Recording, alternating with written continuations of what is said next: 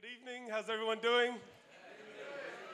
My name is Jordan Camp. I'm delighted to welcome you here for the launch of The Russian Revolution, A View from the Third World, posthumously published, obviously, and edited by Robin D.G. Kelley and Jesse Benjamin. Robin's here tonight. Unfortunately, Jesse couldn't make it, and it's with a foreword from Vijay, Prashad. They'll be fully introduced appropriately in a moment. But I just want to say a few words before. I'm a part of a collaborative research project with Christina Heatherton and with Manu Karuka. Our collective work is grounded in a commitment to anti-racism, to historical materialism, radical feminism, and anti-imperialism. And we link our intellectual work to ongoing histories of freedom struggles. So we're therefore particularly honored to organize or co-organize this evening's launch with Verso, and particularly Ben Maybe, where is he? Who we need to thank for his labors. And also to our friend Andy Zhao, who championed the book. It would be difficult to overstate what a joy it is to do this event with Robin and Vijay, who are both organic intellectuals like Walter Rodney, and they generate radical communities everywhere they go. In my estimation, they stand out as two of the most dynamic public intellectuals of their generation, and I know I speak for many when I say their work has inspired us to do the work we want to do. So thank you both very much for joining us. Before I turn it over to Manu, I just want another moment to situate Walter Rodney, a Guyanese intellectual, Marxist historian, political theorist, activist, and freedom fighter. Rodney earned his PhD from the School of African and Oriental Studies in London. He was the author of A History of the Upper Guinea Coast, A History of the Guyanese Working People, The Groundings with My Brothers, and How Europe Underdeveloped Africa. Rodney took up his first teaching appointment in the history department at the University of Dar es Salaam in Tanzania in 1966. After teaching there for 2 years, he accepted a position at the University of the West Indies in January 1968 and quickly became a very popular lecturer against the resurgence of mass struggle. He was dearly loved by the masses of people around the world for his distinct ability to communicate the principles of historical materialism in a language that resonated with working people. Many of his students, the unemployed residents of Kingston and Rastas who attended his now famous public lectures, increasingly saw them as his spokesperson.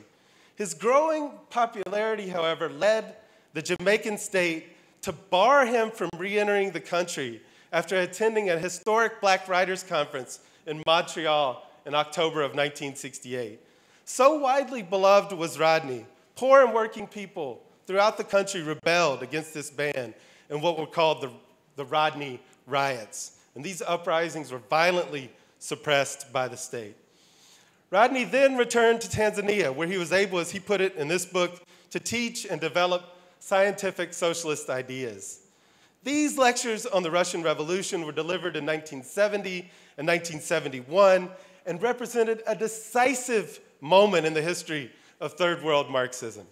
After all, Dar es Salaam was an epicenter of national liberation movements at the time, and a number of exiled freedom fighters from Southern Africa found refuge there, as well as radical political economists such as Giovanni Arrighi, Emmanuel Wallerstein, John Saul, and others. The African liberation movements created or embraced the language of socialism and were immersed in debates about historical materialism, the critique of political economy, and the building of a socialist state in the wake of the victories in China, Kerala, Cuba, and Vietnam. It was in this precise historical conjuncture that Rodney delivered the lectures on the Bolshevik Revolution. He saw that the first task of the revolutionary intellectual as confronting the conceits embedded in bourgeois knowledge. It was not enough, in Rodney's estimation, to dismiss their analysis of the events of 1917, but rather to engage in a political and ideological struggle to demonstrate the power of historical materialism as a method. And it's worth noting how much time Rodney spends in this book discussing the very site of knowledge production and the hegemony of what he calls the bourgeois view. He notes the difficulty of historical materialist positions come about due to a number of powerful forces at work, including direct action to remove those who step out of line, but also perhaps most insidiously through university appointments, tenure reviews, promotions, etc. And this was something he understood from his own experience. It was grounded, of course, with the repression, a point that the editors explain in the extensive and illuminating footnotes that not only complete the unfinished references in the book, but situate the interventions in the broader historiography of decolonization and socialism in the Third World. In 1974, Rodney moved to take up a position in the history department at the University of Guyana, only to have the position withdrawn due to the country's ruling elite. Rodney was ultimately assassinated in 1980 at the age of 38 as he attempted to build a multiracial and socialist working people's alliance in Guyana. It is therefore even more remarkable that we have this posthumous publication, given the history and ongoing repression of the left. For this, we owe a special debt to Robin D.G. Kelley, Vijay, Prashad, and Jesse Benjamin. In bringing this publication into the world in the wake of the 100th anniversary of the October Revolution, the 50th anniversary of the events of 1968, and amidst the rise of neo-fascism around the world, they have reminded us of the importance of this history in the present moment. It teaches us about the ongoing relevance of Rodney's analysis of the Russian Revolution, and as he put it, as a very positive historical experience from which we ourselves can derive a great deal as we move to confront similar problems. So thank you very much, and without further ado, let me turn it over to my colleague, Manu, who will do the introductions.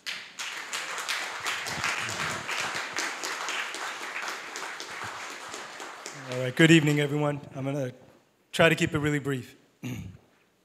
So Robin Kelley is Distinguished Professor and Gary B. Nash Endowed Chair in History at the University of California, Los Angeles. He's the author of 14 books, which include Hammer and Hoe, Race Rebels, Freedom Dreams, Africa Speaks, America Answers, as well as Imagining Home, Class, Culture, and the African Diaspora, which is from Verso. His many essays have appeared both in academic journals and in the pages of the Boston Review, The Nation, the New York Times, and the New Labor Forum. And his current large book project is The Education of Ms. Grace Halsell, An Intimate History of the American Century. Vijay Prashad is the executive director of Tricontinental Institute for Social Research, which you can find at the tricontinental.org, and chief editor of Leftward Books, that's word with an O, author of 25 books, including The Karma Brown Folk, The Darker Nations, No Free Left, Red Star Over the Third World, and The Poorer Nations, which is also from Verso. He regularly reports from South Asia, the Middle East, Africa, Latin America, and North America for Frontline, The Hindu, Alternate, Birgun, and NewsClick. So I want to just read a couple quotes that I pulled from the foreword and the introduction that they both wrote. So this is from Vijay's foreword. One has to live with a revolution to get its full impact, Rodney said in 1975. But the next best thing is to go there and see a people actually attempting to grapple with real problems of development. Rodney made this comment on April 30th, the precise day that the Vietnamese people watched the US imperialists retreat from their country. Another revolution in a different form had triumphed. Marxism, for Rodney, was a revolutionary ideology that required close attention to the facts on the ground in order to search for the revolutionary energy that made itself manifest in various ways. Here, Rodney echoed Lenin, who wrote that the living soul of Marxism is the concrete analysis of concrete conditions. And from the introduction written by Robin Kelley and Jesse Benjamin, Rodney's perspective was shaped profoundly by his location in an African country that was attempting to build something that resembled socialism in an era when the one-party state was regarded as a vehicle for national economic and social development. Rodney was uniquely allergic to sectarian politics. Understanding the Russian Revolution and its consequences required deep study and reflection. if it was to provide useful lessons for the third world. So I'll now turn it over to my colleague and comrade, Christina Heatherton, the author of the forthcoming Class Struggle and the Color Line, due out on University of California Press, and a co-editor with Jordan Camp of Police and the Planet, also from Verso Press. Thank you.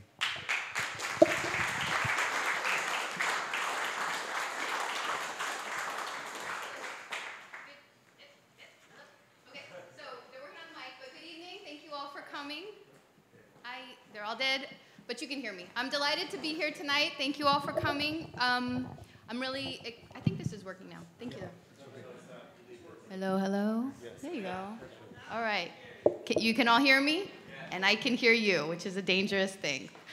Okay, so I'm delighted to be here tonight with my colleagues and comrades, Manu and Jordan, and I am so excited to be sitting at this table with, I would say, two of the most dangerous sparks in this volatile but very hopeful moment of ours. So since we're a little delayed, I'm just going to get to it. I would like to invite you both, Vijay and Robin, to talk a little bit about how you came to the project and reflect a little bit on why Walter Rodney's Reflections on the Russian Revolution is an important text for our current moment. Would you like to start? Me? Yes. Okay. Good evening, friends. Great to be here. Thanks, Christina. If you don't mind, I'm going to just say a few personal things about what this means to me and how much this book has meant for me, and then I'll answer your question. The first is I'm very happy that the book is being released with one of my close friends, Shanti Singham, in the room. Her father, Archie Singham, A.W. Singham, was one of Rodney's teachers at UWI Mona in Jamaica. So it's really important for me personally to have Shanti here. The second personal thing I'd like to say, and by the way, you must read A.W. Singham's writings, particularly his book on Namibia, which was a very important defense of SWAPO, the Southwest African People's Organization. I think that's an era where America really needs to look again at its imperialism and understand how America was so much on behalf of the apartheid South Africans and the racist Namibian elite against groups like SWAPO. So I really encourage you to go and read Archie's book on Namibia. It's an instructive text. The second thing is that this is the 30th anniversary of Robin, Kelley, and my friendship. So we might, yes, indeed. Last month, actually. So we might actually look quite young. But you were young. We were young. Maybe you were also young. I wasn't. Lisa is in the room, and Lisa, Ruthie Gilmore, Vincent Harding, who had just written the foreword to How Europe Underdeveloped Africa for Harvard University Press. We were all at a very nice conference organized by our friends, as I said, Ruthie Gilmore, who turned 38 that weekend, actually, of the conference. I'm giving away her age. Sorry, Ruthie. And Sid Lamel. And it was a conference on Pan-Africanism in 1988. Now, you've got to understand the context. Rodney had been assassinated in 1980. But Thomas Sankara had been assassinated in 1987. And I think it's important for us to remember that, you know, it's one thing to recognize that a continent like Africa has struggled in its post-colonial period from, let's say, when independence began to come, firstly in the Gold Coast, Ghana, and then others. It's really important to understand how the Africans have struggled to create an independent path for Africa, and how imperialism has routinely and ruthlessly cut off the fruits of that struggle from Patrice Lumumba 1961 to Sankara 1987. And I have to say, and I want to say it very strongly, that we've forgotten how brutal imperialism was and is. And today, people have such a callous attitude towards imperialism. And I want to say this because I think you can't read Rodney. You really can't understand Walter Rodney unless you understand what it means to hate imperialism.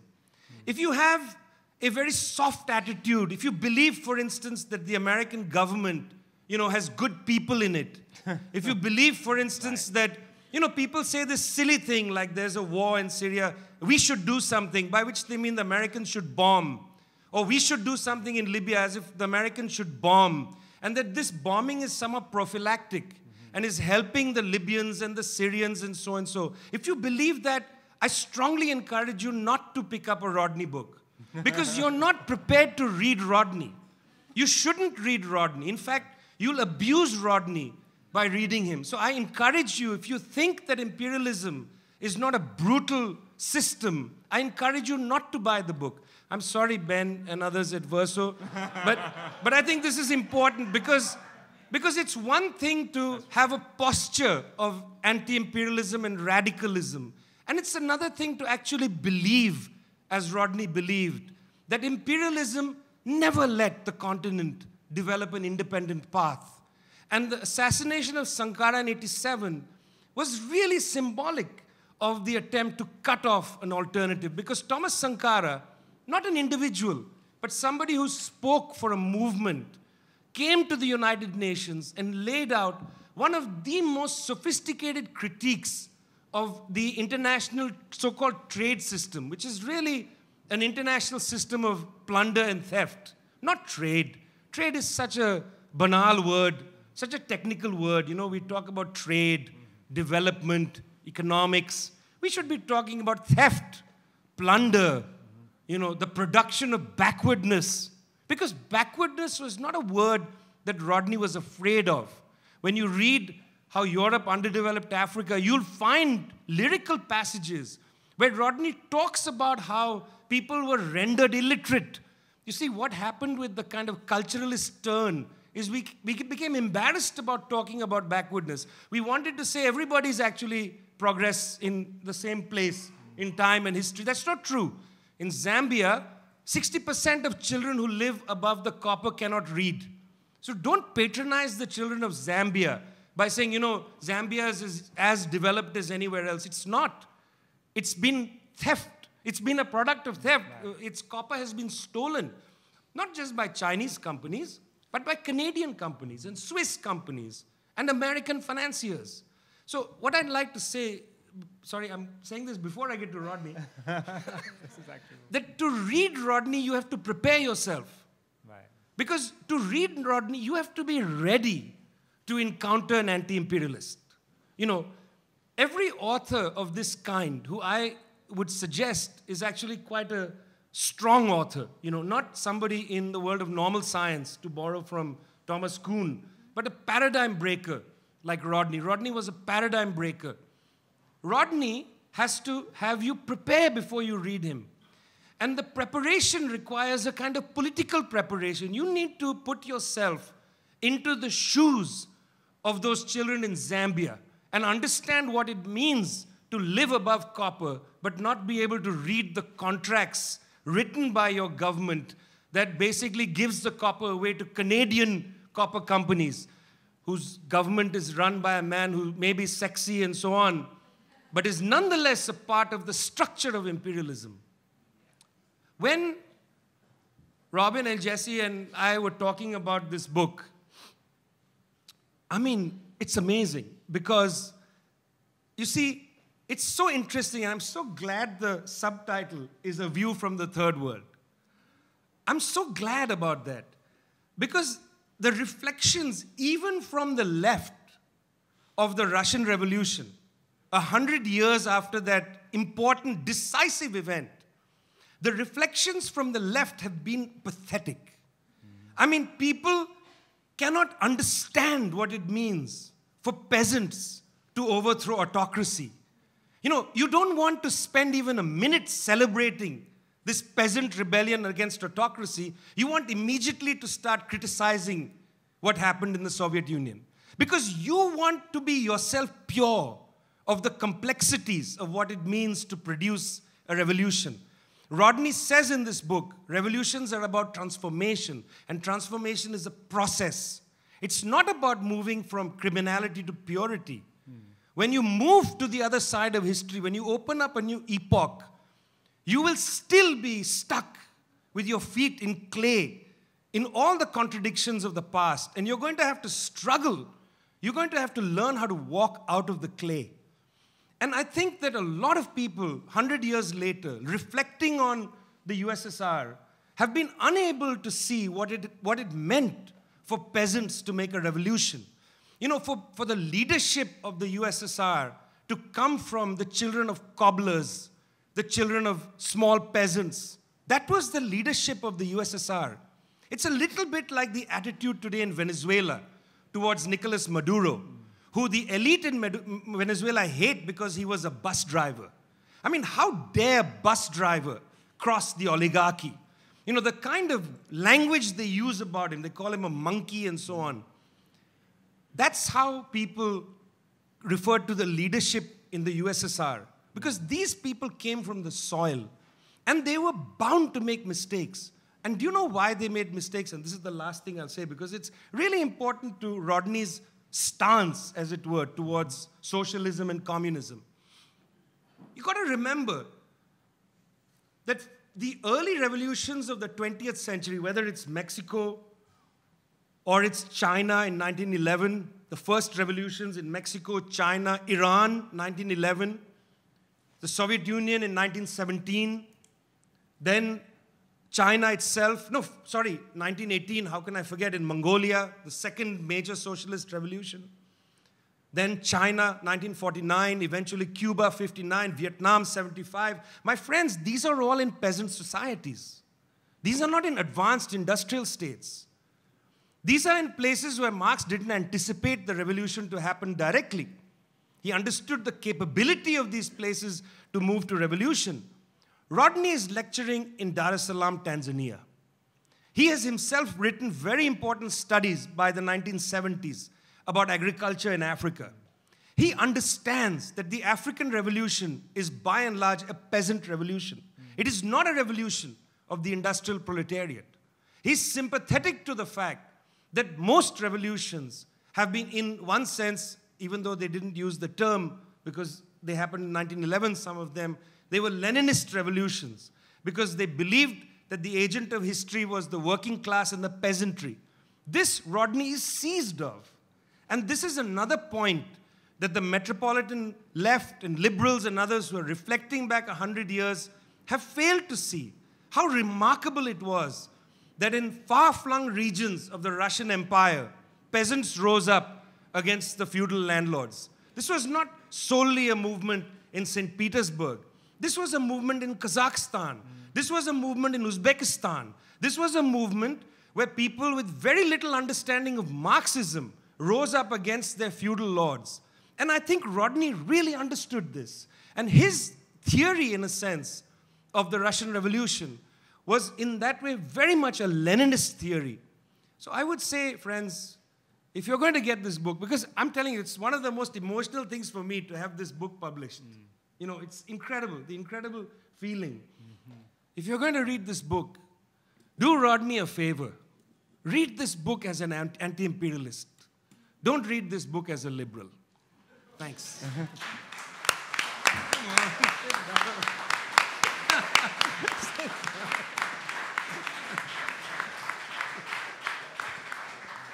See, now in the original plan, I was going to go first. So Christina totally jacked me up. And so I don't know how I'm going to follow that. But let me just say a few things. This is very, very difficult for me. Before we get into Rodney, just in responding to Vijay's profound and important and moving commentary, one of the things he talks about, actually I should say, it reminds me of another unpublished book that Verso may consider publishing, and that is W.B. Du Bois wrote a book called Russia and America. And there's a wonderful chapter about that unpublished text in Vaughan Raspberry's book called Race in a Totalitarian Century, where he says what Du Bois argued was that you talk about the right to fail, and that part of understanding the Soviet experiment is recognizing the right to fail, the right to actually make an attempt and actually fail as part of the transformative process. And that book has never been published because, of course, everyone thinks it's going to be an embarrassment to Du Bois, because it's a defense of Stalinism, and not so much a defense of all of Stalinism, it's a defense of the Soviet experiment. So I just want to remind us of that, and also say that if you're going to read as an anti-imperialist, make sure you read Red Star Over the Third World, okay? Get that book, which I'm actually reviewing it for some publication. I'm still working on that, among other things. So let me tell you the story about how I came to this book, because I have a very long history with it. In 1984, I was a graduate student at UCLA. Sid Lamel was there back in those days, my best friend on campus. And Ned Alpers, who's a professor of African history, he was my advisor, because I actually came to UCLA to study African history. I switched fields for various reasons which are not important. But my first job as a research assistant was to work on Walter Rodney's papers. So Pat Rodney, his widow, had fled Guyana, had all his materials, and kind of plopped them in Ned Alpers' office at UCLA. Now keep in mind, this is 1984. This is only 4 years after his assassination. And I was a very young graduate student, I should say. I finished college very young. I was basically like 21 years old, 22 years old, going to graduate school. And I had this job, and my job was to take these files that were Rodney's lectures on the Russian Revolution. No one knew where they were from or when they were actually delivered. That came later. And basically type them onto what, and young people don't know about this, they used to have floppy disks, okay? And they really were floppy. And I had a computer for the first time, and basically, we didn't have scanners. There were no scanners. So I typed word for word and edit and tracked down citations. And this is very, very important because there were no footnotes in these lectures. There were about 20 lectures altogether. Some of them were in the form of prose. Some of them were just outlines. It was just basically a lot of material, but it was meant to be lectures. And you'd have these like little notations on the side, maybe an author or something, and have these long quotes. So I had to track down these quotes in an age when nothing was searchable except going into the library. So I went into the library and read all this Russian history to try to find where he got this material. Hundreds of books. I got bronchitis as a result. I remember spending months. And I was working on this, and the idea was to turn these lectures into a book somehow.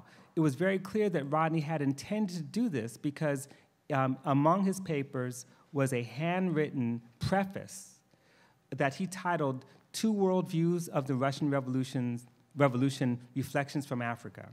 And that was the title that he was working with at the time.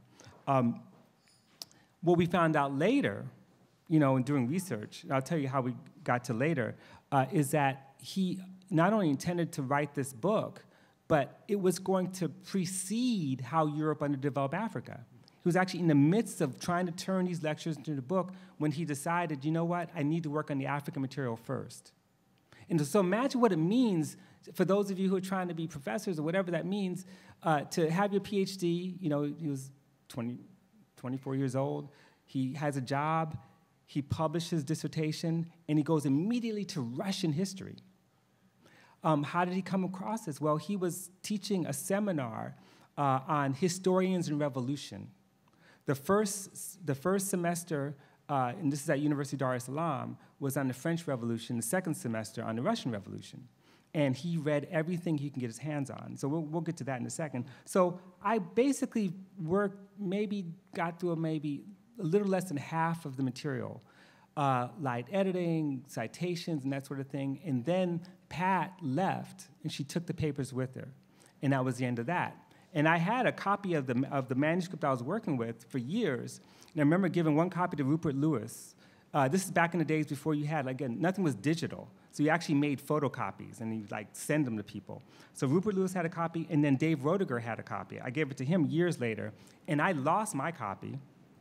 So fast forward, the Rodney family had found what was essentially my annotated versions and edited versions of the lectures, and they thought they were Rodney's. And it wasn't clear who did the footnotes? And I've said, like, I did the footnotes, And so we got into a conversation years later, and as a result of that, which the details are not that important, we all collaborated on trying to get this book done, which took a lot of time and a lot of energy. And Vijay was very fundamental in terms of making the connection to Verso, in terms of giving us encouragement to get this thing published. And I remember sending him some of the raw lectures and having a conversation about it. So that was very, very important for him. So let me just say a couple things about the context for this. There's the context for me, and there's a context for Rodney. So the context for me is, you talk about assassinations, this is 1984. Maurice Bishop was assassinated in 1983. The New Jewel movement had been crushed. This was the hope for my generation in terms of what socialism could look like, right? This is the invasion of Grenada. And keep in mind that in 1984, this was before Gorbachev, before the fall of the Soviet Union. This was a time when many of us, myself included, were in Marxist-Leninist organizations, okay? And I was very active in one. I won't even name it, though you could look it up. And we're all having these struggles, different line struggles. And we actually believed, and many of us still believe, in the mid-1980s that we were on the winning side. No one imagined what was going to happen in terms of the collapse of the Soviet bloc. We thought we were on the winning side. Not to say that we identified with the Soviet bloc, but that Marxism, socialism was on the winning side. This was also the ramping up of the Cold War under Reagan. This is also the period where the evidence that we were winning didn't come from Europe, it came from Africa. It came from the Caribbean, right? That's the evidence. South Africa was the evidence that we were winning, okay? So even after the fall of the Soviet Union, we still thought we were winning. I'm gonna skip over the Bible. I'm gonna say a few things about the book and the way the book's organized. So Rodney's objectives in doing this book was manyfold. One, he wanted to introduce students, readers, and students in his class to historical materialism as a methodology for interpreting revolutionary movements. He had, a lot of the book is critiques of bourgeois historians, assessments and critiques of Soviet historians, and then assessments and critiques of those independent Marxist historians, people like Maurice Dobb and others, and people like E.H. Carr as a left liberal, and trying to figure out, like, what is, he was critiquing bourgeois historians and the liberal conceits of objectivity. So there's a lot of humor in the book. And Rodney, if you read How Europe Developed Africa, he's very funny. And he has biting humor and criticisms of those bourgeois historians. And so he's also looking at all this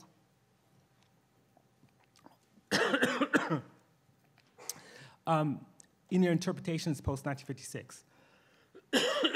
Hold on one second. So he's trying to reread the material and draw lessons for the third world, which is why, again, the subtitle is actually very, very important. The lectures were not so much about 1917, but rather takes a very long view. He devotes a lot of space to the formation of the Russian Empire and its unique form of settler colonialism, because he saw, as Vijay was saying, there are multiple fronts of struggle, and one of those fronts is an anti-imperialist struggle within the Russian Empire as one of the sources of what becomes 1917. He looks at issues of the subordination of settler colonialism to foreign capital. I know I'm sick, so okay. He talks about the rise of the Russian left intelligentsia, the Narodnik movement, the 1905 revolution, the events in 1917. He asked really pointed questions about the inevitability of the revolution. He makes a distinction between the February and the October revolutions. The February is a bourgeois revolution, October is proletarian. He defends Lenin's decision to dissolve the Constituent Assembly. He looks with a critical eye at Lenin's new economic policy, the rise of Stalinism, and the arguments about socialism in one country. in some ways, he's very critical of Trotsky. In other ways, he does praise him as being really a premier historian in terms of capturing certain elements, particularly when Trotsky and Lenin are on the same page. And he talks about the collectivization of agriculture, which is a very important issue because, of course, what is he dealing with in Tanzania?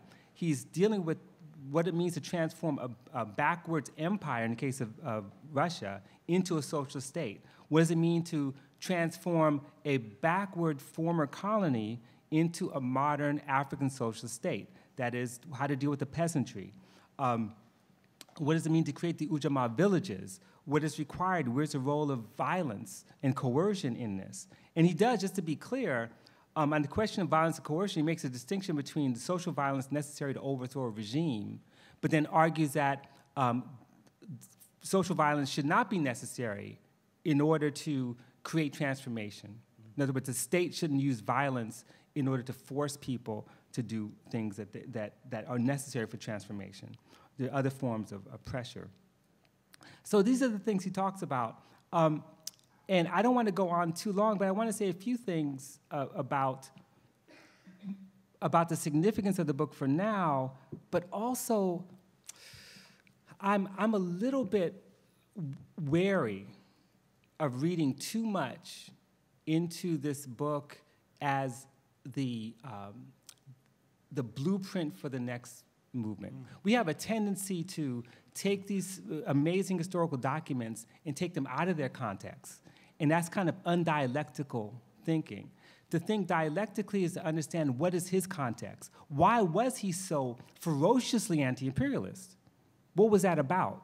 And to understand that, that's what I really want to emphasize in the last remarks I want to make, because we sometimes tend to overlook the things that are problematic about his analysis, and when we don't overlook them, we dismiss it. And so the things that we may disagree with his analysis doesn't mean it's not really valuable to understand. On the contrary, it's incredibly valuable to understand and appropriate in its time, place, condition. But so we can't do both those things. And I totally agree with what Vijay says. Part of the whole year-long reassessment of the Soviet Union in 1917 has been a way of distancing themselves from the revolution, a way of making this distance without actually understanding what were the constraints they were up against. In other words, the right to fail. So I want us to be mindful of that, and also be mindful of the fact that imagine what it meant to write this book in Dar es Salaam. He pretty much did all the research in about a year, maybe a year and a half. Of course, he'd been reading on the Russian Revolution for a long time, but it's in the context of teaching his course. But what did he have access to? He had access to the libraries at the University of Dar es Salaam. He did not have access to the Soviet archives. They were not available. He didn't have access to all the scholarship that was produced after the fact, a whole a cottage industry of books and articles that came out. He had a very limited access, and despite that, he did much like what Du Bois did with Black Reconstruction. Black Reconstruction, Du Bois only had limited access to materials and wrote this magnificent book. His point wasn't to reconstruct the history, but to rethink the production of that history and its political meaning. So in other words, I think there are valuable lessons about where the left was in the 1970s, and not just the left, the third world left, and to recognize the limits of imagination in that time, place, and condition. In other words, we could learn what old ideas need to be abandoned. I'll give you some examples. Keep in mind that when he gave those lectures, like 1971, 70-71 was when he taught the course. This was only 3-4 years after the 50th anniversary of the Russian Revolution of 1917. The political winds were shifting toward Marxism-Leninism. Now, if you think that we thought we were going to win in 1984, for damn sure they thought they're going to win in 1970, because that's what it looked like. I dare anyone to go back in time and stand there and see what it looks like. Capitalists are losing in 1970. The whole world is in crisis. It's socialists that are winning. They're on the winning side. So imagine, the question of the socialist path wasn't settled in Africa, but it was the winning position in Mozambique, in Guinea-Bissau, in Angola, in South Africa, in Zimbabwe, in the People's Republic of the Congo, in the Western Sahara. You can go on and on and on, in Ethiopia. We could talk, not to mention Vietnam. We also had the Chinese Cultural Revolution. In the midst of, the last vestiges of that is taking place as he's beginning this project. China's African interventions, along with the Soviets, and closer to home, Tanzania's own socialist path. And one of the things that I talk about in the introduction is there's a sharp distinction between C.L.R. James's position and Rodney's position. I go into details about that. We could do that in discussion. But one of the explanations for that difference, and one of the reasons why Rodney is actually far more sympathetic, not to Stalin the person, but to the regime, is because he's actually in a country trying to build socialism under constraints that were enormous. Versus James, look, I love James. He's never had that experience of being in a country trying to build socialism. He would visit, but it's not the same thing. So what are some of the limitations? Well, one of the limitations for the left in that period, and Rodney is a product of that, is a focus on producerism.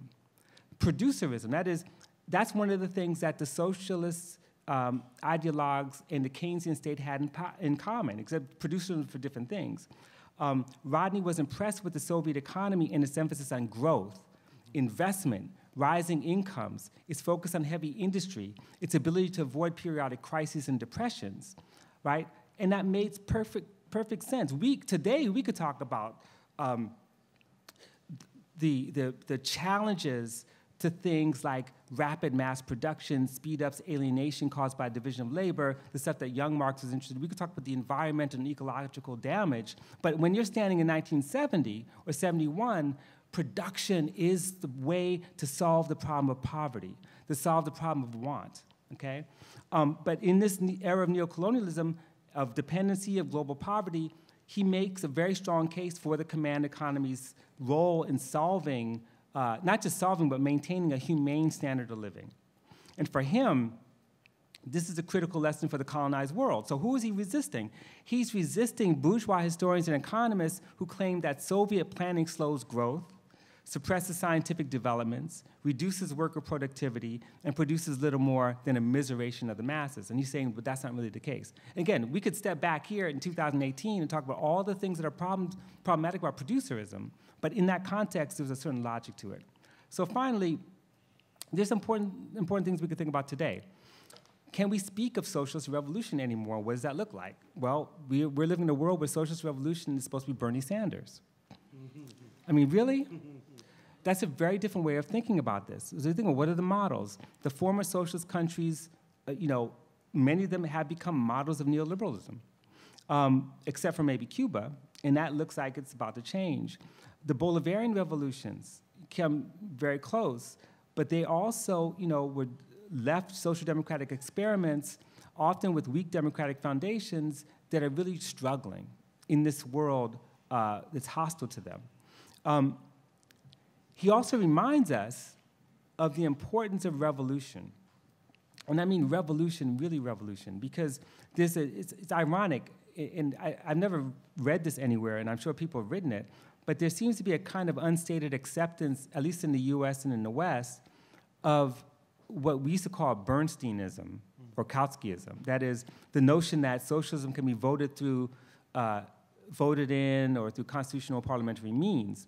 And he reminds us that making revolution is more than having self-proclaimed socialists dominating legislative chambers, that it really is about a transformation, and that there's a cost to that, and we have to do that. If you indulge me, I just want to end by just reading one paragraph from this, because I think from the introduction, because it sort of speaks to what I think Rodney was trying to do. Let's see. So the point, as I write, the point of this book is not to write socialism's epitaph, nor to reminisce in the glory of October. To study the Russian Revolution, Rodney insists, is not to emulate it. There are lessons to be learned, and the principle of socialism must be defended, but African and third world revolutionaries cannot slavishly adopt it as a model. Or as Rupert Lewis put it, the most important aspect of Rodney's approach to the Russian Revolution was that its experience and lessons could not be mechanically applied to the African continent. Third world revolutionaries need Marxism, but Rodney wisely counsels that we need to be wary of either a Marxist view through a distorted bourgeois lens, or the Soviet view, despite being very close because of the similarity of our present and past with their past in the period under study. He ends on a profoundly reflective note, and he writes, assuming a view springing from some socialist variant is not necessarily Marxist, but anti-capitalist, assuming a view that is at least radical humanist, then the Soviet Revolution of 1917 and the subsequent construction of socialism emerges as a very positive historical experience from which we ourselves can derive a great deal as we move to confront similar problems. So I'll stop there and we can have a conversation. Thank you.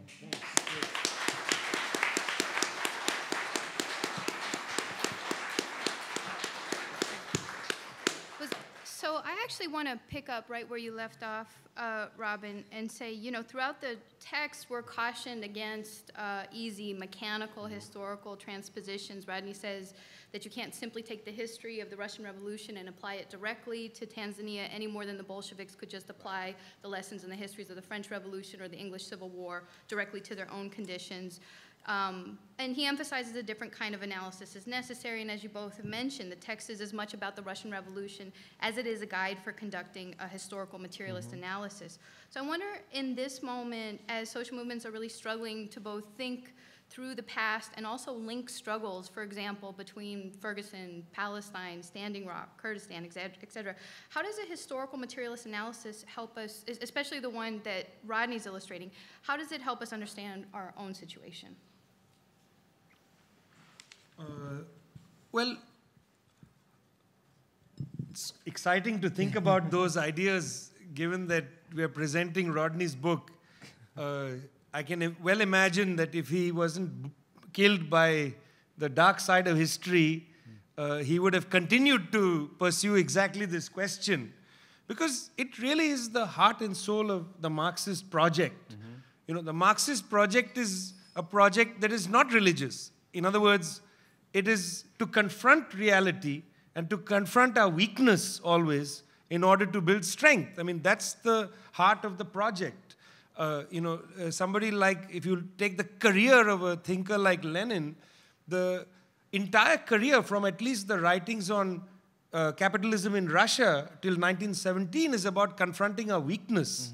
It's not bragging about our strength. You know, it's from a direct and honest and sober confrontation of how, you know, the working class and the peasantry has been weakened by this system that we're able to build strength and move forward.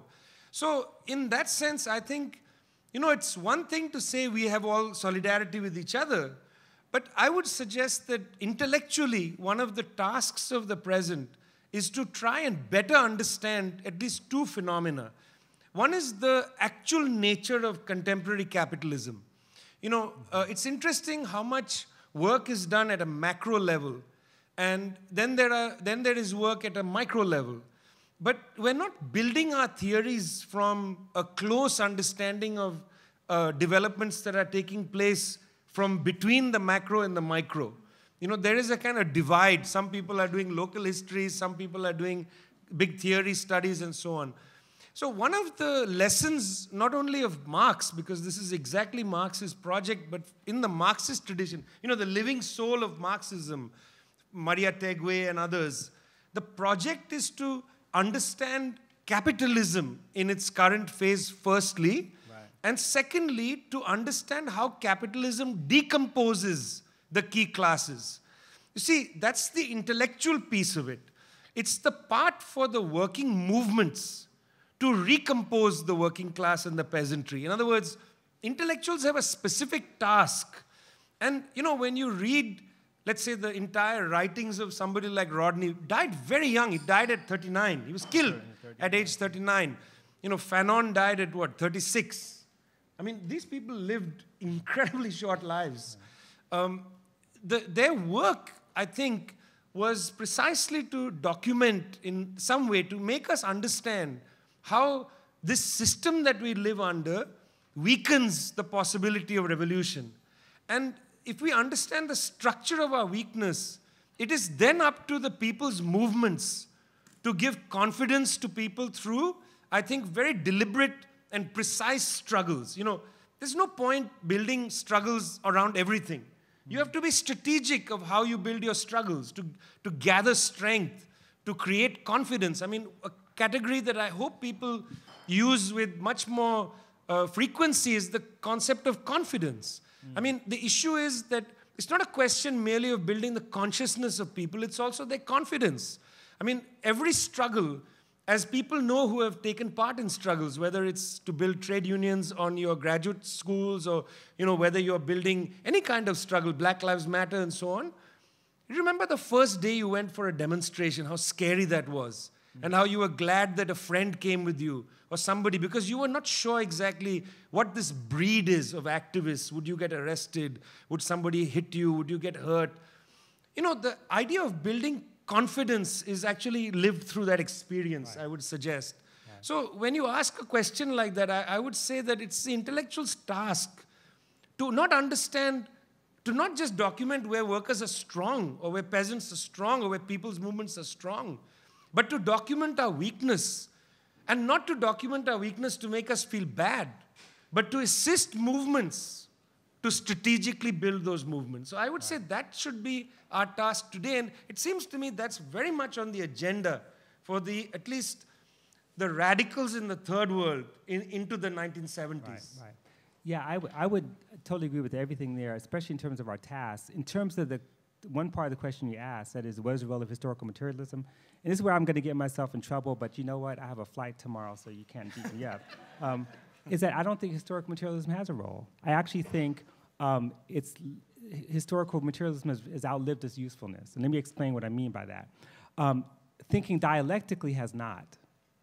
One of the things that I disagree with that, again, makes perfect sense in terms of Rodney's place, time, and training. He has a line in the text where he says, you know, he's making a very kind of thumbnail sketch of what it means, the distinction between idealism and materialism. And he says, matter precedes ideas. He's saying that, you know, basically all ideas are products of material conditions, all ideas. And I was trained by Cedric Robinson, who says that's not necessarily the case. That he thinks a little bit more. So if we go back to the question of confidence, confidence is something that not necessarily is produced by material conditions. It's in some ways produced in consciousness in a collective sort of way, which is tied to things that may not have any relationship to material conditions. It may be the way that people think and dream and live together and relate to one another. It may be what, you know, Cedric talks about when he talks about the ontological totality. That is to say, what forms a people's thinking and ideas and analysis that doesn't necessarily reduce them to their place in the mode of production. And so when Cedric says, you know, the proletariat is not a universal subject, Marx says basically the same thing too. And there's a moment where, you know, even Walter, in quoting Marx's reading of the peasantry, says, you know what, Marx even says, look, I wrote about Western Europe. It doesn't apply to everywhere, you know? And I think that in the world that we're living in, sometimes if we cannot no longer proceed from the position that we begin first by understanding only the objective material conditions as if it's going to produce an outcome.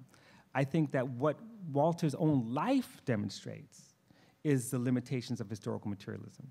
Walter's own life, Walter's own work as an Africanist, you know, suggests that dialectical thinking is important, but we've got to go even deeper in understanding that ideas have materiality, material power.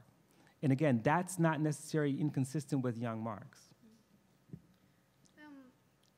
Well, okay, this leads me to, I think, a related question about scale. You know, this book comes at such an interesting moment. I think there's a real preference among the English-speaking North American left for forms of radicalism that emphasize small-scale collectives, marronage, utopias, the politics of the peripheries.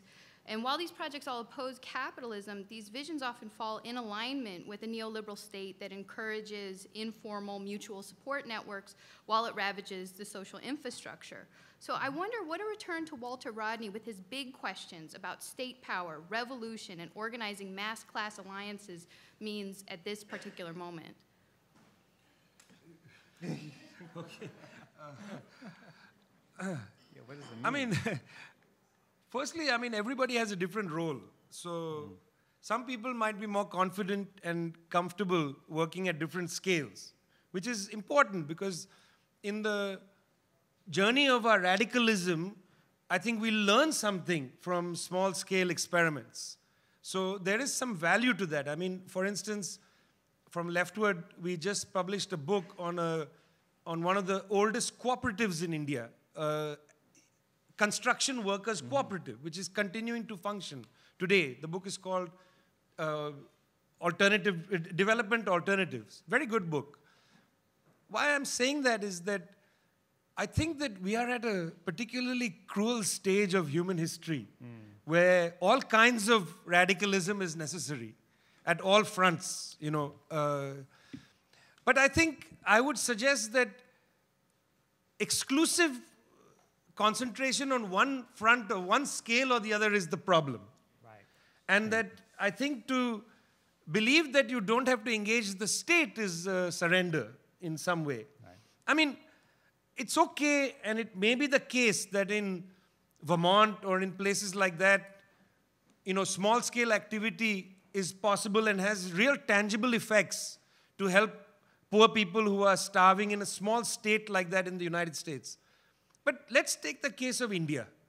700 people have gone to sleep this night hungry. 700 million people. That's almost 1 in 2 Indians. That's twice the population of the United States. Now, we don't talk about poverty in India anymore because the bourgeois media tends to focus on other things.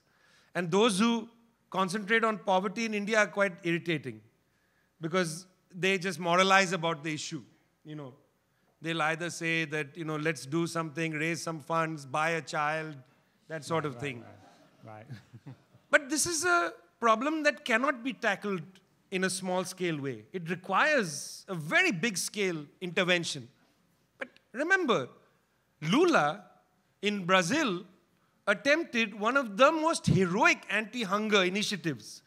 Even though he did it in a social democratic framework, Fome hunger, zero hunger, was a very crucial policy. And I think, the Brazilians will have an election in October. Lula has been illegally put in prison. I'm really quite surprised that there is not a hue and cry among left forces in the United States about this theft of democracy, this soft coup or whatever it's called, golpe suave. Sounds so great in Portuguese, golpe suave. This soft coup in Brazil. In Brazil, they were able, through state power, in a social democratic framework, to remove Brazil from the world hunger map. And after this so-called soft coup, Brazil has crept up and will be returned to the world hunger map. So what I would say is that let's not be too sectarian in our attitude towards different scales of change. I think we should really welcome it when people work in any scale where they are comfortable. Let's try to learn from their experiments and see what is, can be made in a mass level, what cannot be, what can only be done at a small scale level. Let's study these things carefully. Let's spend some time and energy looking at these things with seriousness. But friends, when some of our comrades, such as in Brazil, attempt a large-scale experiment, when they are overthrown, don't wipe your hands on your pants and walk away saying, well, they made X, Y, Z mistakes. Right. Because, that is really the most irritating thing about how solidarity is understood today. People just want purity. They don't understand, as Robin was saying, they don't understand the muck of making a change. So I think your assessment of James and Rodney is spot on.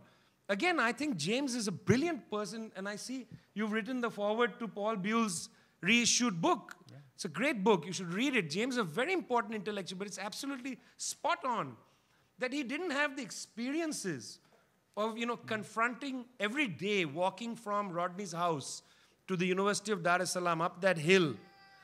Sorry, that's me.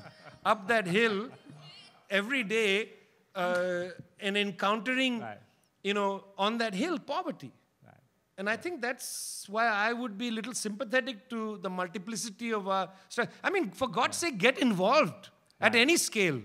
Exactly. But get involved. Yeah. No, that's true. That's true. I totally agree. In fact, let me just say, I'm 100% behind that. In fact, I would even add that it's not as if neoliberalism doesn't scale up. We have China. All the possibilities of state power in the name of socialism is also captured by neoliberalism. So I don't know if it's necessarily about small scale. I completely agree. And I think there's two things I would add to that. One is we've got to pay attention to those attempts that actually are a combination of small scale and governance. And I think about Jackson, Mississippi, in the attempt to create a kind of cooperative commonwealth. And Jackson has his struggles right now, all kinds of contradictions and struggles going on.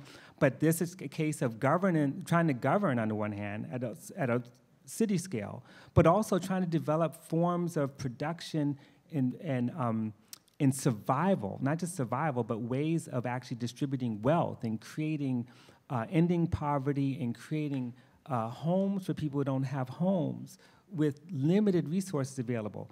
We have to pay attention and we have to support them. So I think about what we often don't talk about is where solidarity sometimes has all this possibility when people emerge from the globe and center in a particular place.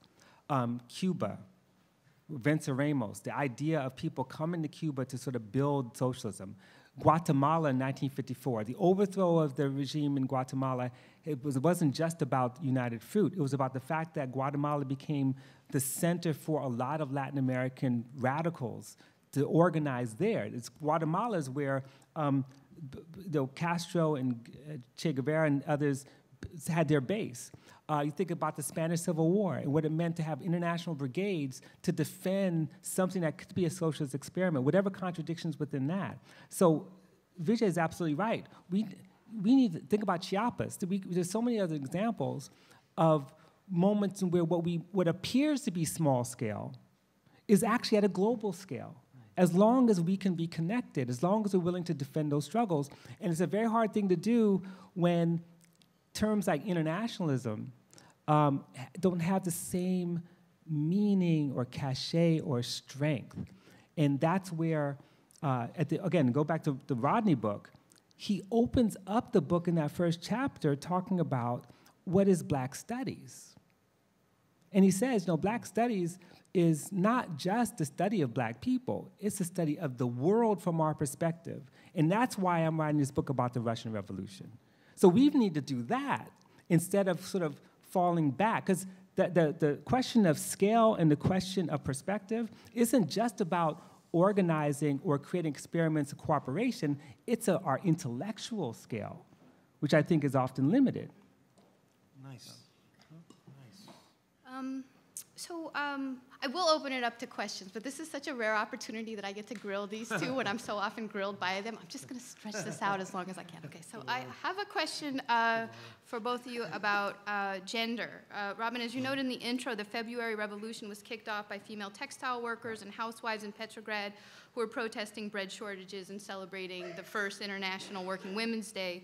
And of course, as I've learned from both your work, Bolshevism itself upturned gendered property relations, gendered labor regimes, gendered relations of social reproduction, and as Bolsheviks like Alexander Kollontai, in texts like Sexuality in the Class Struggle, notes that Bolshevism also challenged gendered social roles and sexual norms. So I wanted to invite both of you to describe how an analysis of gender helps us better understand Rodney's project to theorize revolutionary class alliances, and also, just picking up on your point, Vijay, how it helps us better understand an analysis of a recomposition of the class at the present. Are we again going with me first? Yeah, you go first. Okay. I mean, so, class is an interesting concept because it's very difficult if you have experience in working class struggles. Class is not actually an identity. You know how funny people sometimes say racism, sexism, classism. It's a very odd feeling. It has always struck me as wrong. Classism. I understand what it means. I mean, you know, bourgeois disdain for somebody who comes from a different background. I get it. Okay, I'm not silly, but there's something not right about it. It's not a sequence. I mean, and one of the reasons, Christina, why I don't think it's a sequence is that I feel like people experience class through social identities. So whether it's through racial hierarchies or caste hierarchies or gender or different social hierarchies is the way in which people experience class. Like, you know, this is a good way to look at, say, memoirs or fiction where people talk about discrimination. You know, they don't talk about discrimination in an analytic way. They talk about discrimination in a concrete way. You know, factory workers will say, why did you talk to me like that? When I did my first PhD on sanitation workers in India, I remember reading the strike demands. And they would all start with, first demand was, just like the sanitation strike in Memphis. First demand was, we want to be treated as humans. Now, what the hell does this have to do with your pay struggle, your this struggle, your that struggle? You understand? But you can't actually come to questions of pay or questions of working condition without social hierarchy. So in that sense, I mean, if Marxism is honest about our own history, our actual work is often better than our theoretical production. You know, the theoretical production is often extraordinarily mechanical. Extraordinarily mechanical. I mean, before I read Marx, I read Buchanan. And I'm admitting it freely, ABCs of Communism, and also CPSU history short course, history of the CPSU short course, which was put together by Stalin. That was introduction to Marxism. I mean, it's extraordinarily mechanical. And one of the reasons it's mechanical is, comrades, they were also producing teaching materials. And if you know anything about teaching or had any experience in teaching, teaching is a profoundly mechanical exercise as well as eye-opening and all the other things we write in our, you know, when you write your reports about how was your teaching experience, you write all these fine things. I like to have, you know, my classroom is a dynamic place of, you know, mutual conversation and etc. In fact, if you face reality, it's pretty damn mechanical. You write that these are the 3 things that you need to pay attention. You know, there is a kind of didacticism in teaching. But our movements are always richer than that. And one of the tragedies of our movements is our people who have been leaders and intellectuals of our movement haven't taken the time to document the richness of the movements. And we've kind of replicated partly the mechanicalness of it. And this is there in Rodney. I mean, it's okay to say it. That there are times when he's just writing with a hammer. You know, he should write with a sickle. It's a much finer cut. It's a much finer cut than the hammer. So there is that. And, you know, when we come to questions of the social world, as it were, which is like 2 snakes wrapped against each other, you know, class and social hierarchy. If you look at Tanzania in the 1960s and 70s, you're not seeing a masculinist movement. I mean, Ujamaa and the critique of Ujamaa was a complicated movement. The critique of Ujamaa was led in many rural areas by women. You know, why were they leading these? Because in so many places where land is being taken away, the frontline fighters happen to be women. You know, in so many places in the African continent today, in slum-dwelling areas, the frontline fighters happen to be women. Now, they are not fighting there merely as women. They are fighting there in a very complicated set of social relationships, but they are engaging the class struggle as mothers, as they say in South Africa, go-go's, grandmothers, and so on. This is how they engage the class struggle. And we have to have some sympathy and understanding when we write about things. We shouldn't be as sometimes mechanical as we get. So I think that's an issue that we should own up to a little bit. Right. No, absolutely. I totally agree. And in fact, there's a couple of ways into this. You know, there's a way into it in terms of thinking about this text, and there's a way into it thinking about the Russian Revolution. and there's a way into it thinking about the implications of the text itself. So it is true that Rodney mentions in passing in the February Revolution that it was basically bread riots on these textile workers and what becomes International Women's Day that started it, but it's very passing. It's just almost fleeting. And then he goes on to move to a kind of non-gendered sort of description of hunger. So he goes from bread riots and the fact that these women are at the forefront because their responsibility is to provide bread. Their responsibility, they see themselves as not just producers, but the domain of reproduction is the domain that they are responsible for. And so it passes very, very quickly.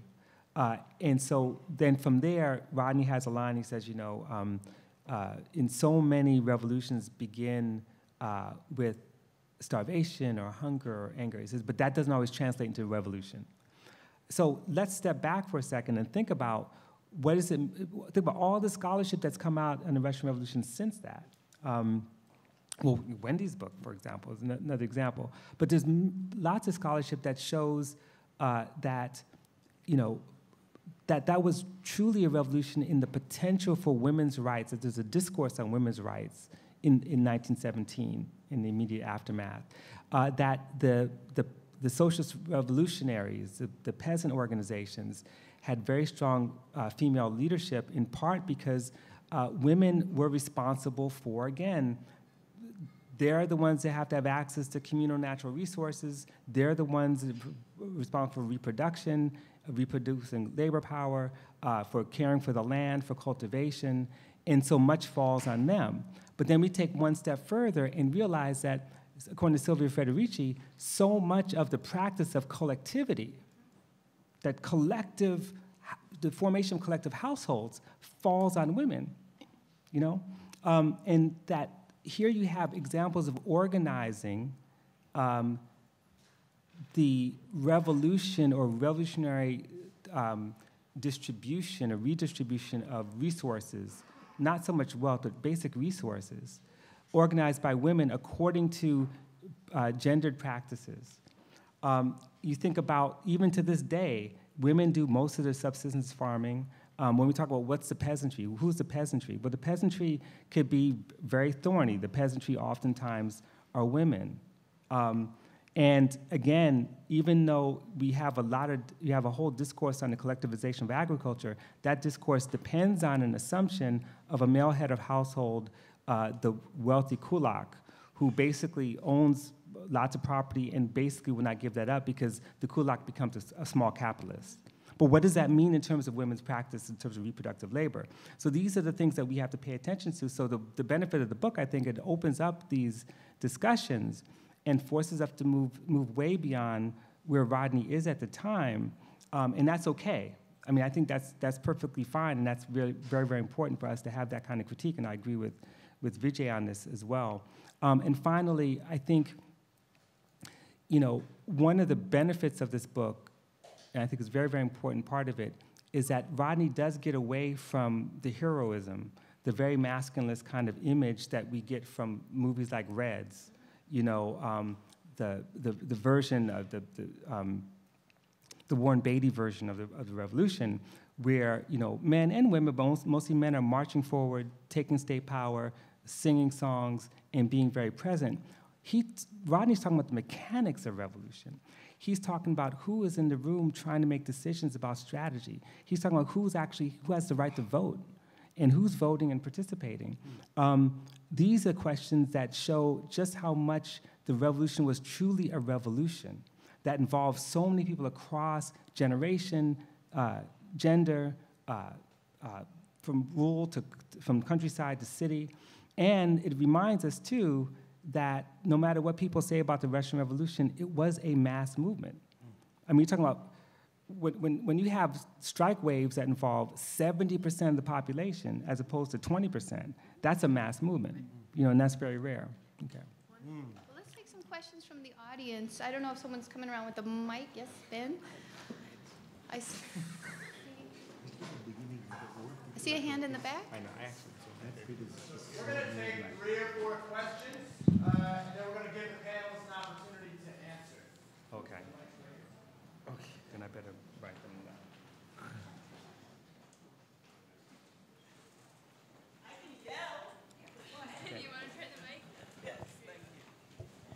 Thank you. Before I ask my question, I just wanted to share a bit of information. When Walter was offered the position to teach at the University of Guyana, it was to teach a course on the Russian Revolution, not to teach African history. And many people are not aware of that, which leads me to a question that ties in with the initial question that was asked. The Walter Rodney that's in that book is fundamentally different from the Walter Rodney that's in the minds of people who claim to be Rodneyites, who claim to be supporters of Rodney in various kinds of ways, whether it's academically, politically, or otherwise. And I'm concerned about how we bridge that gap between those, including the family, who speak of Walter, and ironically, they speak of him in the back of that very book, as an Africanist, leaving out Walter's self-identification as a Marxist and sometimes as a Marxist-Leninist. How do we bridge the Rodney that's in that book with the Rodney that's in the minds of people who are otherwise lovers of Rodney, consider themselves to be his followers and so forth? Such a Thank good you. question. Okay. Same kind of question. So I'm so glad you guys have this book. That's fabulous. It's great. Can't wait to read it. But the Rodney I knew, who inspired me and my entire generation in Jamaica, where I was in the West Indies, Rodney riots, first riots, we were all involved in, was two Rodneys. One, he was the man who took the word to the people, and he didn't do any of this academic bullshit. He wasn't an academic sitting around talking about what the revolution meant, Russian Revolution and peasants and how. No, he really wanted to inspire the working class. So he started study groups in Avocat and in the ghettos in Jamaica, and he taught us to do that. We all went and did that. It was real working class Marxism. It was not Verso books and all this, which makes me sad. I love Verso books, but it makes me sad about where we are today and what's happening and how does that work with the Rodney that we knew. And number two, the second part of Rodney that is really, really important was Rodney was the man who bridged the racial divide between Indians and Africans in the West Indies. And if we don't get over that, we ain't going nowhere. And he knew that, and he really worked hard on that. And to, so me too, I want to know whether that Rodney speaks in your book. Hope so. We can take one more question. We can take one more question. Right there. Right there in the front. No, wait, is coming. Let them bring it. Then we can also think how to answer Shanti's question. Okay. Mine is very simple. When Rodney was a student at UWI, he traveled to the Soviet Union once, and I think to Cuba twice. Did this have any effect or influence how he wrote this book? Yeah. In fact, Vijay writes about it in his foreword, about his going to Cuba and Russia.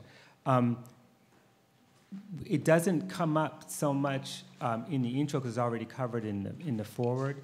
But I should say, just by way of explanation in terms of the introduction, there's a lot more we could have done in terms of situating him specifically in time and place. And so for purposes of time and other things, we end up not doing that. There's a way that he's situated in terms of his larger history, his broader history, which actually ties to this question, the first question, about how do we bridge the Rodney in this book with the Rodney that people know. I have a very simple answer for that, and I'm sure Vijay has a better answer than me, and that is a lot of people who imagine the Rodney that has become very popular actually hadn't really read his stuff. I mean, I know more people who've said they've read How Europe Underdeveloped Africa, and they really haven't read it. Trust me, we live in a world where people read 140 characters, but they're not going to read a whole book. And that's ironic because when you read How Europe Underdeveloped Africa, you could see him working through the critique or his assessment of the Russian Revolution. I mean, he talks about the command economy in How Europe Underdeveloped Africa. He talks, I mean, it's a long history about the ravages of capitalism and underdevelopment theory, but ultimately, the vision of the future is one that's based on what he's been working on here. So I think that what we have to do is when we go back and actually read and reassess, and then go back to Shanti's point, which is when you actually follow Rodney's political path, there's a way that even the narrative of the Rodney riots becomes a story about Rodney's identification with Rastafari, and that's it. That's it. There's nothing else. Rodney was identified with the working class, and Black Power in that context of 1968 is not Black Power in today's Afro-pessimist world. It's a very different kind of Black Power. It's a Black proletarian power. It's Black Power contesting Michael Manley. You know, ironically, it's a Black Power because he's in Montreal, and at the same time, 68, then 69, of course, the African Studies Association splits, and much of that is about having a kind of, you know, working class Marxist-Leninist position that's not simply about a kind of, I shouldn't say non-ideological, but non-Marxist or anti-Marxist or anti-communist position within Black Power. So I think I think that Walter Rodney developed over time, but there's more consistency to his position than we realize. And I think that's the issue.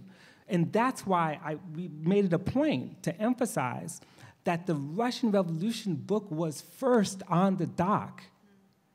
It was first. He didn't evolve to it. He was already in it. And you're absolutely right. When he came to the National University in Guyana, the point was to teach a course on the Russian Revolution. What I didn't mention either was that there's another set of lectures in different typeface that were really meant for the Guyanese.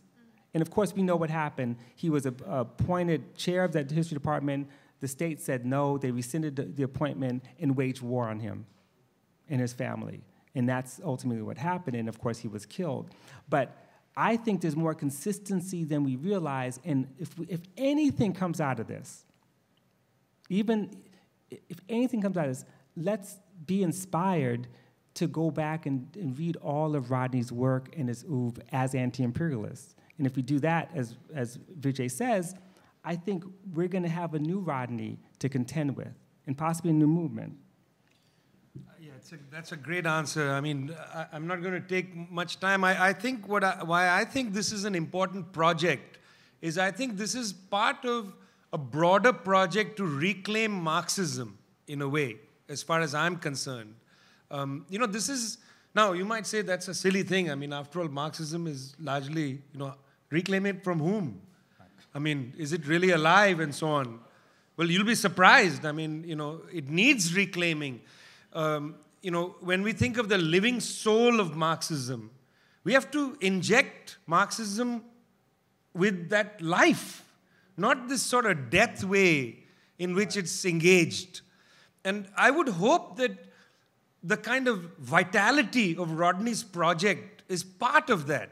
You know, it's a vital project. The last book, if I'm not wrong, that was published of his was The History of the Guyanese Working Class, which is exactly about the complexity of plantation society in Guyana and how imperialists utilized different national origins, you know, whether it's from West Africa or from India or whatever, to pit people against each other in different parts of the production process, etc. It's a brilliant book, you know. Right. What I would like is, of course, I don't expect everybody to read all of Rodney. I don't expect that. But I would hope that serious intellectuals will read this material and write about it.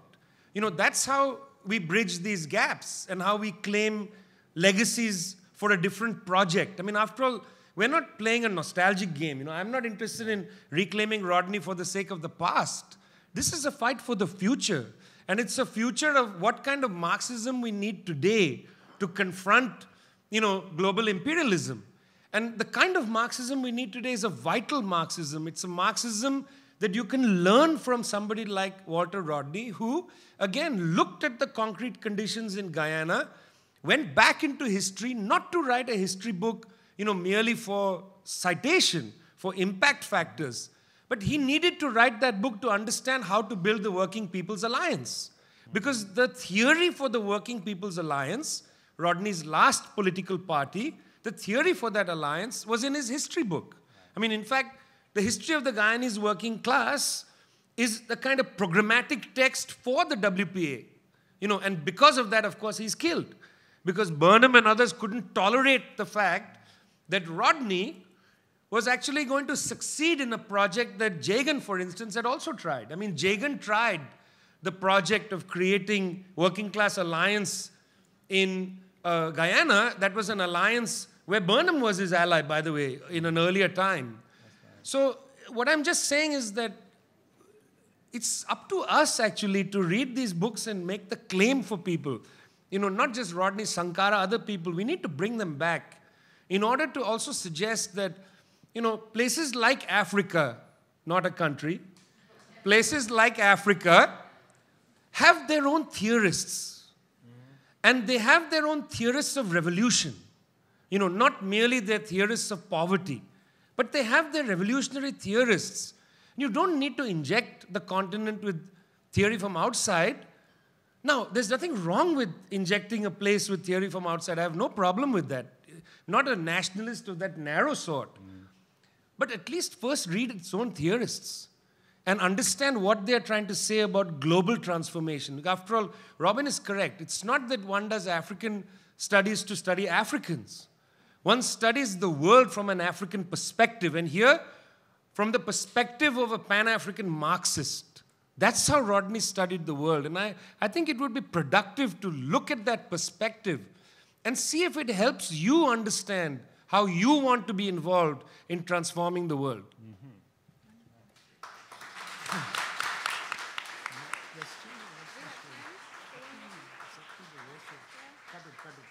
That's 7 minutes. I think we have time for one more question. One more question, one or two more questions, yeah? One in the front row, it's got to be a good question. Hey, it might not be that good, but whatever. Just joking. Robin, you mentioned internationalism and it not having the same cachet. Yeah.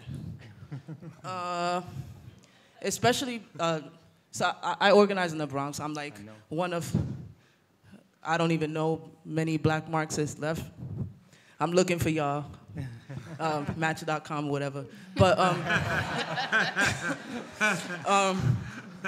my question is, do you think that this book can contribute to bringing back the language of internationalism and third world solidarity, or even solidarity, because that one's like on the chopping block, Do you think that this is a text that can, say, hypothetically be thrown into a reading group with some Afro-pessimists, and there be some bridges, maybe, or a small light to move forward? Because that's a project that's actually underway here in the city, trying to read together and find that. So I'm hoping that this might be something. What do you guys think? Right. That's an excellent and important critical question. Because I want to be real honest here in terms of what I think the book does and then what we also need to do, because everything that you laid out is what we need to do. We need to think, because solidarity is on the chopping block. I've had so many debates where I've had people who were really good on so many things would say things like, well, solidarity is kind of passé. Or that solidarity is a form of commodity exchange. They don't use those terms, but when they say, I won't give you my solidarity unless I get something back, that's not solidarity. That's market relations, And so it is true, and even the idea that and we've been co-opted by a kind of neoliberal language of empathy that somehow, in order to build solidarity, you do so by having to sort of identify with the suffering of other people, as opposed to seeing the strength in power and recognizing that you actually learn from the people you build with. You don't simply look at them, observe them, and then act accordingly because you have some kind of empathetic feeling. You build because you're trying to win. And you're trying to win because you have a vision of the future that you're trying to bring it to being. Now, to be honest about this book, everyone should get this book, no question about it. But the truth is, Rodney did have a particular project in mind, and that project was to really study the way people understood the Russian Revolution in mid-century. And so a lot of it is these historians and people, Adam Ulam and people like Trevor Roper and all, these people whose work you will never read. And he's engaging them. It's a very beautifully put together analysis, and it's very useful. But it's the kind of thing where if you're trying to build, I wouldn't use this book to build a movement, I would use portions of it maybe. And then there's some things that are missing. And I want to give you, just point out something that's really missing that I point out in the introduction. He doesn't really say, he almost says nothing about the Communist International, which is ironic. Because, of course, the Communist International was the space where the Third World found its footing even before it was called the Third World. The Communist International was a place where the Soviets and others pooled resources to build movements elsewhere in the world, including the people that Christina is talking about in her book on class struggle and the color line. But he doesn't talk, he doesn't address it. You would think, why? Well, it makes perfect sense because his interest is in the dynamics of a revolution. What are the internal dynamics of state power? He's trying to really understand what does it mean to build a revolution because he's in a state where they're trying to make a revolution. And he's in a state where they're trying to govern according to socialist principles. And he's thinking about Guyana, and he's thinking about going back home, and what does that mean? That's not to say that he's not interested in the Communist International. He's not to say he's not even knowledgeable about it. His teacher, C.L.R. James, his teacher, interlocutor, I should say, wrote the first English language book on the Communist International. And it doesn't really come up in the book. And to be fair, Rodney never finished the book. He never finished it. He was killed before I had a chance to finish it. We finished it. And it's unfinished. So we don't know where he would have gone. However, the implications of the book can be the beginning of a conversation. And those implications are, we need to study revolutions. We need to study revolutions in history. We need to study revolutions in time, in place and condition. We need to think about the revolutions that we've kind of almost forgotten about it. We need to talk about Thomas Sankara. We need to talk about Grenada. We need to talk about what didn't happen in South Africa. We need to look around the world and pay attention in a way that takes us out of our comfort zone. And then recognize that when we do that, we now have a solid basis for thinking about what does it mean to build a revolution for our people, and know that that revolution is not one that has boundaries or borders. We think differently even about the state. And those are important conversations to have, but that's my thought. Yeah. This is a public service announcement. I would recommend you please go and visit our website, thetricontinental.org, because one of the tasks that we have for ourselves is to produce material for militants and strugglers to participate knowledgeably in the battle of ideas. So there's a lot of free downloadable material you can get there, and we've brought, I think, 25 copies of some of our working papers here. You can take, everything is from us is free, by the way. Not free, it's provided socially. It's different. Free is a wrong word. It's socially provided. And why I'm saying that is that, one of the important projects we have, I think, is for people who have the time and energy to read certain kinds of books and then take the knowledge and wisdom of those books to the people. So, when Rodney, for instance, would go and talk in Jamaica at these public gatherings, or in Guyana, where he'd give mass speeches, he had prepared for those speeches by reading hundreds of books, thousands of books over the course of his lifetime. The role of an intellectual is not to scoff at scholarly work. The role of the intellectual, in my opinion, is to take scholarly work produced by thousands of years of wisdom, digest it, and interact with working class people, and see what working class people will find useful about that scholarly work and then elaborate it for the working class and key classes.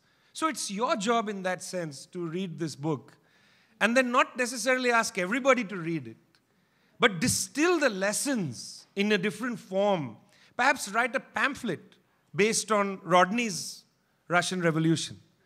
You know, it's our job as people with certain kinds of skill who are plugged into this tradition of scholasticism, who are plugged into that tradition, to take this knowledge and information from behind not only the paywall of, you know, JSTOR and so on, but also the paywall of the neoliberal academy, which is denying people information and knowledge, and the paywall of the media, which is denying people a reasonable and sober attitude towards world affairs. So in that sense, I would say, please read things like this. But don't read it and then walk around the streets and say, everybody, you got to read this book. Because that's a populist understanding of knowledge. It's our job to translate these ideas for our movements. Buy it, read it, translate it. Okay. On that note, we're done. Yeah. All right. So I'm going to have you clap again. But on that note, please join me in thanking these two, not just for a great conversation tonight, but for all the work that went into this phenomenal book. Thank you both so much.